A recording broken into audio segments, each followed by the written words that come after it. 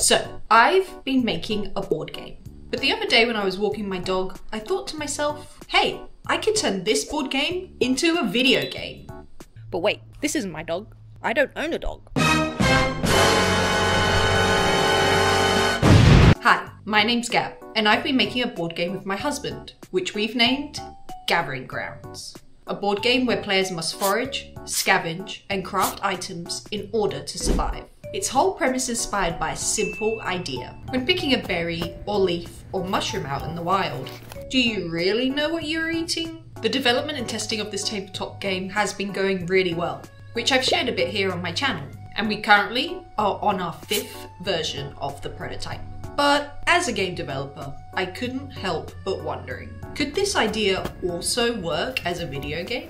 So I got to testing that theory. Opening up my laptop, I downloaded Unity, deciding that I would try to start with making something simple in 2D. But first things first, I needed a character. Someone that I could move around and control, which led to the creation of this guy.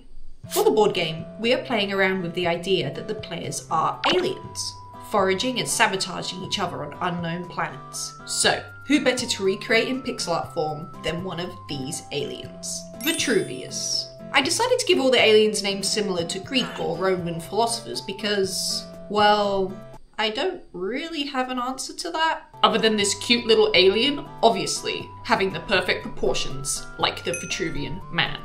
So thus, Vitruvius was reborn into pixel art form, which I drew using an app called Piskel. An app that I actually used for the first ever video game that I worked on whilst I was studying, Spud versus the World. But we won't get too deep into that game today. Bringing Vitruvius into the project and giving him a simple little idle animation, I started working on getting him moving, before being brought to a halt as I encountered Unity's new input system. So after spending a bit of time getting myself up to speed on that, I got this alien moving in a blank scene. Setting this up in a way so that the player is made up of a selection of managers. To control specific logic, I would no doubt be building on top of the player later. As, along with a movement manager, I know that I needed a hunger manager, a health manager, an interaction manager, an inventory manager, and probably many more. In Gathering Grounds, the board game, players forage for food and must eat that food that they foraged as they take actions in the game to replenish their hunger, as their hunger is their currency for taking those actions. And if that hunger level depletes, then the player must spend health in its place, reaching a health of 0, eliminating them from the game. And the eating is where the design of this game all began. Currently, there are 4 types of food in the game: fruits, veggies, roots, and fungi. And say this player has foraged a fruit and a root, and they choose to eat the fruit. In the board game, they then must roll to see what effect the fruit will have on them. Yes, eating doesn't always guarantee your survival. There is a level of risk involved when taking this action. And so this is the first mechanic that I wanted to focus on when building the virtual version of the game. Creating foods that each have their own level of randomized risk when it comes to eating it. Spawning with randomized data, totally unknown to the player until they try to eat it. But Vitruvius was in an empty world. I felt bad for the little guy. So the next thing for me to do was to make him a map to walk around in. I achieved this by using Unity's inbuilt tile map tools. But of course, I couldn't just slap in some tiles and call it a day.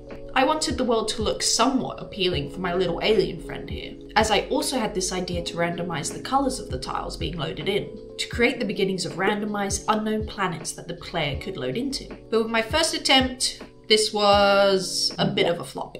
So instead, I found another approach. Instead of using a selection of tiles that I would then need to worry about seamlessly connecting together, I found this shader by Just Codes that applies a texture as an overlay to your tiles. So I went ahead and recolored this, and with using random colors, was able to start creating some diversity to the world Vitruvius would load into, which I'll link that video down below for anyone wanting to check it out as well. I then spent a bit of time adding settings to make the world generation more expandable for the future, such as adding height and width values that could be set on the tile manager to create worlds of different sizes, setting up the ability to use different materials for the shader to create worlds with different biomes, of course with more ideas to come.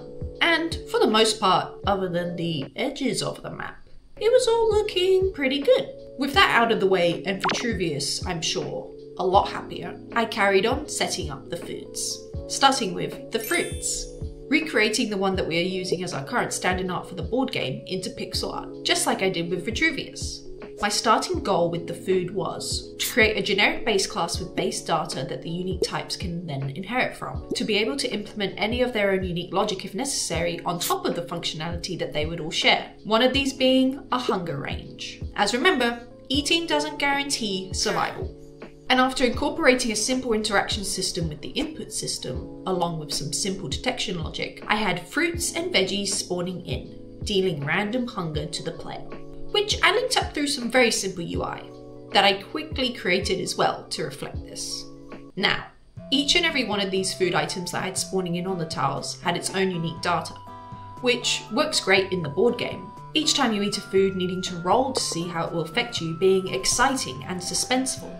But for a video game, I thought that it might be better if the player could collect a number of the same fruits, roots, veggies, fungi on a planet they're exploring, so that once they try it, they can collect more of it, knowing whether it's safe to eat or dangerous to eat, with hopes that this could add some more longevity to the game and some interesting mechanics to build on in the future. So, when adding the other types of foods, I got to refactoring the food scripts to do just this by using scriptable objects. These scriptable objects being able to determine the max different number of these food collections to spawn into a world, the percentage chance of food actually spawning on a tile, as I also made some cute flowers to test out foliage in the game to spawn in, and also allowing to store a list of different food varieties. So, going back to Piskel, I got to creating some of these variations, creating separate body and top sprites that could be interchanged to make food look unique each time, along with then applying the same random color logic to food as I could to the world. The way that the original food items that I created were spawning in was a bit crazy though. So I went ahead and created some more sprites for bushes and dirt, which could act as harvestable prefabs, allowing for the world to seem a bit more real and the act of foraging a bit more immersive, rather than just seeing giant veggies and fruits everywhere. And after coding a simple pop-out animation, things were starting to come together. But what good is being able to interact with these food items if the player can't even pick them up? Which meant one thing. Next to tackle would have to be an inventory system. Starting off with something simple, I set up events to send through to the inventory manager on the player when a food has been collected. Similar to the events I initially set up to tell the hunger manager that a food had been consumed. Coding the ability to send the food data set on the collected food in order to store that information for other systems to read and share. And after putting together this beautiful UI, I successfully had the food displaying in collections, lumping together with the other food that shares its data gathered from the world. So now we have a player that is able to walk around in a randomized world, collect different foods that have been randomly created and spawned in, store them in a simple inventory, but how should we now go about eating them? And why does the player even need to eat them in this game? How should hunger even work? Leaving me wondering, where should this game go now? And yes, you might be wondering, where the hell did Vitruvius go? And why is there now a random space guy walking around in his place? Well, we'll save that for a later video. This is as far as I've currently gotten on this game and this idea of turning our board game into a video game. And I'm really proud with the progress that I've made on it in the last couple of weeks, with ideas to expand the simple idea that sparked our board game into a more fully fleshed out virtual experience. The game is obviously in a very raw state, so I'm going to need to spend some time thinking about what this core gameplay loop of this simple idea could actually be. So consider this devlog to be continued.